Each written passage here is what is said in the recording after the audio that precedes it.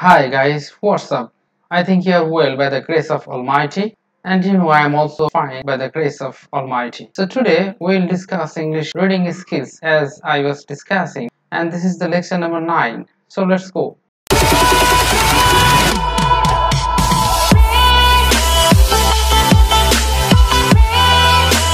You know me very well that who am I? I am Mohammad Sultan Mia, lecturer, 36 BCS, Department of English, Shohid Bulbul Government College, Bhavna. So today's lecture, what shall we discuss today? I shall discuss today about the tackling sentences, understanding proverbs, gaps for understanding. Okay, so 3 topics we shall discuss today. And this is the lecture number 9. So let's go. So first of all, we will have to know what is the meaning of the tackling sentence. Actually, the phrase tackling sentence meaning is of wide range. That means it has lots of meaning.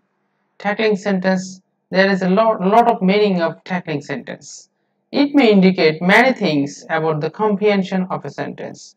For your better understanding, I am using Bangla.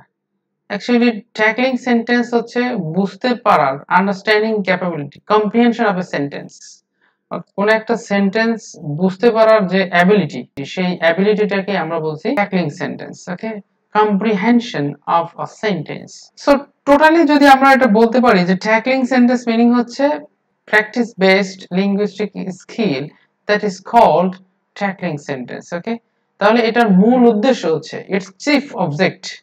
Tackling সেন্টেন্সটা আমরা কেন শিখি? এটার মূল উদ্দেশ্য হচ্ছে to understand, আমরা যাতে বুঝতে পারি a sentence properly, অর্থাৎ একটা সেন্টেন্স যাতে আমরা সঠিকভাবে বুঝতে পারি, সেই বোঝার ক্যাপাবিলিটিকেই বলা হচ্ছে tackling sentence. So let's go to the practice. So this is exercise number 1। আমরা এখানে এক্সারসাইজের মাধ্যমে এটা আসলে বোঝার চেষ্টা করব ইন এ ভেরি ডিফারেন্ট ওয়েতে, যে আসলে ট্যাকলিং সেন্টেন্সটা কিভাবে আমাদের আন্ডারস্ট্যান্ডিং ক্যাপাবিলিটিকে ইনক্রিজ করে। এখানে 2 লাইনস এর একটা एग्जांपल আছে, তো আমি এটা পড়ছি। sometimes when we don't get enough sleep, যখন মাঝে মাঝে আমরা don't enough sleep, আমরা পর্যাপ্ত ঘুমাই না, we become very short tempered, তখন আমরা খুব শর্ট টেম্পার্ড হয়ে যাই, মানে অল্পতেই মেজাজ খারাপ হয়ে যায় মাঝে মাঝে, যখন আমাদের ঘুম কম হয়। it is important to set a time to go to bed that is realistic, তাহলে বলা হচ্ছে যে এটা আমাদের জন্য খুবই গুরুত্বপূর্ণ ঘুমাতে যাওয়ার আগে টাইম সেট করে যাওয়া, এবং দ্যাট ইজ ভেরি রিয়েলিস্টিক, ওইটাই হচ্ছে রিয়েলিস্টিক ব্যাপার। তাহলে এখানে দুটো লাইন আমরা পড়লাম, এই দুটো লাইন পড়ার পরে হোয়াট উই হ্যাভ আন্ডারস্টুড, তাহলে আমরা সেটা দেখি। তাহলে এখানে 4টা অপশনস আছে, নিচের 4টা অপশনস এর মধ্যে কোন অপশনটা এটার আন্ডারস্ট্যান্ডিং ক্যাপাবিলিটির সাথে ম্যাচ করে। দেখো বলা হচ্ছে how are this two sentences related, দুইটা সেন্টেন্স একটা অপরটার সাথে কেমন ভাবে রিলেটেড। ফার্স্টে বলা হচ্ছে the first sentence explains the meaning of the second, প্রথম সেন্টেন্সটা দ্বিতীয় সেন্টেন্সের মিনিংটাকে এক্সপ্লেইন করেছে? না, এটা কখনোই করে নাই। the second sentence explains why a lack of sleep affect us, second সেন্টেন্সটা আসলে বর্ণনা করেছে যে কেন, কিভাবে, কেন ল্যাক অফ স্লিপ, ঘুমের অভাব আমাদেরকে অনেক ক্ষতিগ্রস্ত করে, সেটা কি বলেছে? না, সেটা বলে নাই। কারণ এখানে বলেছে যে আমাদের ঘুমাইতে যাওয়ার আগে, সেকেন্ড সেন্টেন্সটাকে বলা হচ্ছে আমাদের ঘুমাইতে যাওয়ার আগে আমাদের টাইম সেট করে ঘুমাইতে যাওয়া উচিত। ওকে, সি নাম্বার বলে যে second sentence contradicts the first, second সেন্টেন্সটি প্রথম সেন্টেন্সের সাথে বিপরীত প্রকাশ করছে? না। তাহলে D number should be the answer. এখানে বলা যে second sentence proposes a solution, অর্থাৎ সেকেন্ড সেন্টেন্সটা আসলে একটা সলিউশন দিচ্ছে। This is the right answer. কিভাবে সলিউশন দিচ্ছে? বলা হচ্ছে যে ঘুম কম হইলে আমরা শর্ট টেম্পার্ড হয়ে যাই, এই জন্য আমাদের, তাহলে সলিউশনটা কি? সলিউশন হচ্ছে ঘুমাইতে যাওয়ার আগে আমাদের টাইম সেট করে নিয়ে যাওয়া দরকার। ওকে, so the second sentence proposes a solution. Number 2 আমরা এখানেও দুইটা লাইনের একটা एग्जांपल দেওয়া হয়েছে, এটা আমরা পড়ি। দেখো বলা হচ্ছে most people collect starware toys, অধিকাংশ লোক starware কিছু টয়স, মানে one kind of খেলনা আর কি, কিছু খেলনা সংগ্রহ করতে পছন্দ করে for sentimental reasons, তাদের আবেগ দিয়ে, আসলে আবেগের জন্যই তারা কিছু starware toys কালেকশন করতে পছন্দ করে। আমরা জানি যে অনেকেরই অনেক ধরনের হবি থাকে, যেমন স্ট্যাম্প কালেক্ট করা, পুরাতন মুদ্রা কালেক্ট করা। তো এখানে স্টার ওয়ার্ডস টয়েস কালেকশন করা হচ্ছে তার একটা সেন্টিমেন্টাল রিজন, এই জন্য অধিকাংশ লোক সেটা কালেকশনে রাখে। Some people collect them strictly to make money. আবার কিছু লোক সেগুলোকে কালেক্ট করে, স্ট্রিক্টলি কালেক্ট করে, কঠোরভাবে কালেক্ট করে, টু মেক মানি, টাকা কামানোর উদ্দেশ্যে। তাহলে দুটো লাইন এখানে বলেছে। এখন বলা হচ্ছে what is the relationship between the two sentences, দুইটা সেন্টেন্সের মধ্যে রিলেশনটা কি। প্রথমে বলা হচ্ছে কজ এন্ড ইফেক্ট, এটা কি কোনো কারণ এবং তার ফলাফল? নো। এটা কি কন্ট্রাস্ট? কন্ট্রাস্ট মানে বিপরীত কোনো কিছু? Right, it is a contrast. So be should be the right answer. কিভাবে কন্ট্রাস্ট হলো দেখো, প্রথম সেন্টেন্সে বলা হচ্ছে কিছু লোক Star Wars toys, that means one kind of toys, সেগুলি কালেক্ট করে ফর সেন্টিমেন্টাল রিজনস। আবার কিছু লোক বিপরীতভাবে, কিছু লোক সেন্টিমেন্টাল রিজনে মানে ইমোশন দিয়ে এটাকে কালেক্ট করে না, বরং rather they collect strictly to make money. তাহলে একটা সেন্টেন্স আরেকটার সঙ্গে কন্ট্রাস্ট করছে। সি নম্বর তো আনসার হবেই না, বলা হচ্ছে repetition, there is no repetition here. And number D, statement and example. এখানে there is no example here. Okay, so D should not be the answer. So obviously answer should be B. Okay, and number 3, here are also the two lines example. আমরা এটা পড়ি, দেখো বলা হচ্ছে Jenny does not like cake. Jenny cake পছন্দ করে না। She does not like to bake it. সে এটা বেক করতে পছন্দ করে না। বেক মানে এটাকে তৈরি করা। টু আইস ইট, এটাকে ঠান্ডা করতে পছন্দ করে না। অর টু ইট ইট, অথবা খাইতেও পছন্দ করে না। দ্যাট মিন্স জেনি কেক কোনো মতেই পছন্দ, সেটা রান্না করা, সেটাকে ঠান্ডা করা, সেটাকে খাওয়া, কোনোভাবেই সেটা পছন্দ করে না। তাহলে এখানে বলছে what does the second sentence do. Second সেন্টেন্সটা আসলে কি বলছে এখানে? প্রথমে আমরা দেখি চারটা অপশনের মধ্যে which will be the correct answer. It states the cause of the first, এটা আসলে বর্ণনা করেছে প্রথম সেন্টেন্সের কারণটা। সেকেন্ড সেন্টেন্সটা কি প্রথম সেন্টেন্সের কারণ বর্ণনা করেছে? No. Second, it emphasises what is stated in the first, it is the right answer. এখানে বলা হচ্ছে যে এটা গুরুত্ব দিয়েছে, সেকেন্ড সেন্টেন্সটা গুরুত্ব দিয়েছে প্রথম সেন্টেন্সে যা বলা হয়েছে, সেকেন্ড সেন্টেন্সে সেটা বেশি গুরুত্ব দেওয়া হয়েছে। Right, obviously right. কারণ এখানে প্রথম লাইনে বলা হচ্ছিল যে জেনি কেক পছন্দ করে না, পছন্দ তো করেই না। সেকেন্ড সেন্টেন্সে বলা হচ্ছে সে এটা রান্না করতে পছন্দ করে না, সে এটা খাইতেও পছন্দ করে না, ইভেন এটাকে আইস করতেও সে পছন্দ করে না। তাহলে ফার্স্ট সেন্টেন্সটাকেই বেশি জোর দেওয়া হয়েছে সেকেন্ড সেন্টেন্সে। ওকে, so be should be the right answer. C number দেখো আনসার হবে না। এখানে বলা হচ্ছে ইট কম্পেয়ারস three things jenny does not like about cake. No. It draws a conclusion about Jenny. Jenny সম্পর্কে একটা conclusion বলেছে। No. So let us turn on to another example. The new dance tune CD has proved to be very popular. একটা নতুন CD, compact disc, যেটা সংক্ষিপ্ত রূপকে বলা হচ্ছে CD. The new dance tune CD মানে একটা ডান্সের CD has proved, প্রমাণ করেছে, to be very popular, একটা মানে ডান্সের একটা CD খুব পপুলার হয়েছে। It has sold 80,000 copies over the last year. গত বছর এই ডান্সের সিডিটা 80,000 কপি বিক্রি হয়েছে। তাহলে বলা হচ্ছে how are this two sentence related, একটা সেন্টেন্সের সাথে আর একটা সেন্টেন্সের এখানে রিলেশনটা কি। প্রথম সেন্টেন্সে বলা হচ্ছে যে এই ডান্স টিউন সিডিটা অনেক বেশি পপুলার ছিল। সেকেন্ড সেন্টেন্সে বলা হচ্ছে সেই পপুলার সিডিটা গত বছর 80,000 কপিস সোল্ড হয়েছে। তাহলে রিলেশনটা কি? এখানে বলা হচ্ছে দেখো, the first sentence explains the meaning of the second. প্রথম সেন্টেন্সটা সেকেন্ড সেন্টেন্সটার এক্সপ্লেইন করেছে। No. The second sentence explain why the CD is popular. Second সেন্টেন্সটা এক্সপ্লেইন করেছে কেন সিডি পপুলার ছিল। কেন সেটা কিন্তু বলা হয়নি, এটা জাস্ট একটা সংখ্যা বলা হয়েছে, স্ট্যাটিস্টিক্যাল ভিউ দেওয়া হয়েছে যে 80,000 কপিস সোল্ড আউট হয়েছে। And number C, the second sentence provides evidence of the first. This is the right answer. কেননা সেকেন্ড সেন্টেন্সটা প্রুফ করেছে, এভিডেন্স, প্রমাণটা প্রুফ করেছে অফ দ্য ফার্স্ট। প্রথম সেন্টেন্সের প্রমাণটা কিন্তু সেকেন্ড সেন্টেন্সে প্রুফ হয়েছে। প্রথম সেন্টেন্সে বলা হয়েছে ইট ইজ ভেরি পপুলার, তো পপুলার হলে তার প্রুফটা কি? প্রুফ হচ্ছে 80,000 copies were sold last year. Okay, so C is the right answer. D কোনো মতেই হবে না। দেখো, the first sentence contradicts the second. First sentence কোনো মতেই second sentence এর সঙ্গে contradict করছে না। Okay, so in this way actually you can upgrade your understanding capability. So we have finished the tackling sentence. So now let us turn onto the proverbs.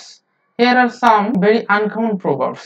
আমাদের reading প্যাসেজের মধ্যে কিছু proverbs ও থাকে, সেই proverbs এর near meaningটা আমাদের জানা দরকার। So first is এখানে দুইটা কলাম আছে, লেফট সাইড কলাম হচ্ছে proverbs আর সেকেন্ড সাইড কলাম হচ্ছে এটার মিনিং। তো লেফট সাইড কলামের সঙ্গে সেকেন্ড সাইড কলামের কোন মানে একের সঙ্গে ওয়ানের সঙ্গে ডান পাশের কোনটার ম্যাচ করবে সেটা আমাদেরকে দেখাইতে হবে। ওকে, তো one, a leopard can't change sports. Leopard মানে তো আমরা জানি যে চিতাবাঘ। তাহলে তাহলে বলা হচ্ছে যে একটা চিতাবাঘ তার খেলাকে কখনোই চেঞ্জ করতে পারে না। এটা দ্বারা আসলে কি বোঝানো হয়? তো আমরা জানি যে কিছু মানুষের হ্যাবিট কখনোই চেঞ্জ হয় না, তো সেটাকেই আমরা প্রভাবস আকারে এভাবে বলছি, আ leopard Kant change it's sports. তাহলে it should be the D. Some people never change, কিছু লোক কখনোই চেঞ্জ হয় না। Number 2, kill two birds with one stone, এক ঢিলে দুই পাখি মারা। তাহলে এটা কোনটার বেস্ট ম্যাচিং হবে? তার মানে এক ঢিলে দুইটা পাখি মারাটার অর্থ হচ্ছে two goals, বি নাম্বারটা দেখো, achieve two goals with one action, অর্থাৎ এটা বোঝানো হচ্ছে যে দুইটা উদ্দেশ্য একই সঙ্গে সফল হওয়া একটা কাজের মাধ্যমে। Number 3, too many cooks spoil the broth, অর্থাৎ অতি সন্ন্যাসীতে গাজন নষ্ট। দ্যাট মিন্স যদি অনেক রাঁধুনি থাকে, অনেক রাঁধুনি যদি একসঙ্গে রান্না করতে বসে তাহলে ব্রোথ মানে ঝোলটাই তরকারিটাই নষ্ট করে ফেলে, বেশি এক একজনকে পরামর্শ দিতে গিয়ে। সো এইখানে এটার মিনিংটা আসলে কোনটার সাথে ম্যাচ করে? এখানে এফ নাম্বারের সঙ্গে এটা ম্যাচ করে। কেন ম্যাচ করে? বলা হচ্ছে sometimes it is better for one person to do something rather than lots of people, অর্থাৎ মাঝে মাঝে একটা লোকের পরামর্শ নিয়ে মেনে চলাই ভালো অনেক লোকের পরামর্শ মেনে চলার চেয়ে। And this is number 4, out of sight out of mind, and it is very popular, we know. Out of sight out of mind মানে চোখের আড়াল হইলে মনেরও আড়াল হয়ে যায়। তাহলে এটার আসলে রিয়েল মিনিংটা আমরা ইনার মিনিংটা কিভাবে বলছি? এটা কিন্তু সারফেস মিনিং এ কিন্তু প্রভাবসের সারফেস মিনিং হয় না, আন্ডারলাইং মিনিংটা এখানে প্রুফ করতে হয়। এখানে বলা হচ্ছে if you can't see you someone or something you soon forget about them, যদি কাউকে তুমি অনেক সময় দেখো বা কোনো কিছুকে না দেখো তাহলে তুমি তাকে ভুলে যাবে বা সেই জিনিসটাকে ভুলে যাবে। আর double aged sword, double edge sword বলতে সোর্ডের দুই প্রান্তই যেটা কাটে সেটাকে আমরা এভাবে বলছি যে something that can be both an advantage and disadvantage, অর্থাৎ অনেক কিছুরই আছে যেগুলোর অ্যাডভান্টেজ এবং ভালো এবং খারাপ দিক একসঙ্গে থাকা, এক মুখে অনেক সময় দুটো কথা বলা, সেটাও সে অর্থেও ব্যবহৃত হইতে পারে। And number 6, a person is known by the company he keeps, একজন লোককে চেনা যায় যে সে আসলে তার সঙ্গী সাথীগুলো কেমন। তো এটা দ্বারা আমরা আসলে কোনটা মিন করছি? এটা দ্বারা মিন করছি if you want to know about someone look at his friend, যদি কারো সম্পর্কে তুমি জানতে চাও তাহলে তার ফ্রেন্ড গুলোকে দেখো সে কাদের সঙ্গে মিশে। Number 7 is not very popular in our country, rather it is popular in European or American. Okay, number 7 এ বলা হচ্ছে হবসন চয়েস। তো হবসন চয়েস দ্বারা অ্যাকচুয়ালি আমরা কি মিন করি? হবসন চয়েস মিন্স হবসনের কোনো চয়েসই ছিল না আর কি। এমন কিছু হয় যে আমরা মার্কেটে গেলাম সেখানে গিয়ে কোনোটাই চয়েস হয় না, সেটাকে বলা হচ্ছে নো চয়েস এট অল, সেটাকে আমরা হবসন চয়েস বলে থাকি।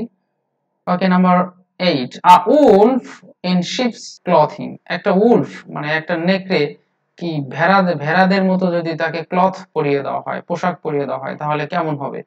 তাহলে এটার মিনিংটা হচ্ছে something dangerous but looks innocent, মানে ইনোসেন্টের আড়ালে মুখোশ পরে থাকা, আড়াল ইনোসেন্টের মুখোশ পরে থেকে কিছু লোক খুব ডেঞ্জারাস কাজ করে, সেটাকে বলা হচ্ছে Wolf in ships clothing. And number 9, birds of A feather flock together, আমরা জানি চড়ে চড়ে মাসতুতো ভাই, মানে মনের মিল থাকলে যেটা হয়, তো সেটা আমরা ফিল করছি যে people tend to join people with similar interests or outlooks, অর্থাৎ একটা মানুষ আর একটা মানুষের সঙ্গে তখনই যায় যখন তাদের দুজনের দৃষ্টিভঙ্গি, দুজনের লক্ষ্য উদ্দেশ্য একই রকম থাকে। and this is number last, choose company threes crowd, বলা হচ্ছে দুইজনে একটা ভালো সঙ্গী হয় কিন্তু তিনজন হলেই সেটা ক্রাউড হয়ে যায়। আমরা ছোটবেলায় এরকম পড়েছি, আমাদেরকে শিখিয়েছেন আমাদের গার্ডিয়ান, আমার মা আমাকে শিখিয়েছিলেন যে একে গুনগুন, দুইয়ে পাট, তিনে গোলমাল, চারে হাট। তার মানে দুইজনের অধিক হলে কিন্তু গোলমাল হয়ে যায়, আর চারজন হলে তো হাটের মতো হয়ে যায়, বাজার সৃষ্টি হয়ে যায়। তো এখানে সেই কথাই বলা হচ্ছে যে চুজ কোম্পানি থ্রিজ ক্রাউড, দুইজনের ভালো পড়াশোনা হয় কিন্তু তিনজনের সেটা ক্রাউড হয়ে যায়। তাহলে এখানে আলটিমেটলি এটা যে two people can get on better when there's no one else. Okay, so we have finished the understanding part of the proverbs. So let us turn on to our next topics, that is gaps filling. Okay, so দেখো এখানে কিছু word bank দেয়া আছে, এইটা একটা gap. It's very easy. এখানে একটা gap আছে, এই গ্যাপটা আমাদের ফিল আপ করতে হবে এই উপরের যে ওয়ার্ড গুলো আছে সেই ওয়ার্ড গুলোকে নিয়ে। সো এটা হচ্ছে ওয়ান কাইন্ড অফ লেটার। দেখো ডিয়ার মেগান, বলা হচ্ছে ডিয়ার মেগান I have a new dash, আমার একটা নতুন কি আছে। এখানে দেখো বলা হচ্ছে বাইক, তাহলে আমি যদি এই সেন্টেন্স এই ওয়ার্ডটা এখানে বসিয়ে দেই তাহলে কি হবে, I have a new bike. Okay, it is red. এই বাইকের কালারটা হচ্ছে red. Today I dash to the park. আজকে আমি পার্কে গিয়েছিলাম, তাহলে যাওয়ার ইংরেজি কি হবে, went. So today I went to the park. আজকে আমি পার্কে গিয়েছিলাম। I dash with Toby. আমি টবির সঙ্গে খেলেছিলাম। Toby is another friend. তাহলে খেলেছিলাম played. I played with Toby. We saw some dash on the pond. আমরা কিছু পন্ডে, that means পুকুরে কিছু কি দেখেছিলাম, ডাক দেখেছিলাম, হাঁস। তাহলে এখানে হবে ducks. So we saw some ducks on the pond. We gave them some dash. আমরা তাদেরকে কিছু কি দিয়েছিলাম, কিছু খাবার খেতে দিয়েছিলাম, bread. We gave them some bread. Then we went dash. এটার মানে কি, তারপর আমরা কোথায় গেলাম, then we went home. তারপর আমরা বাসায় গেলাম।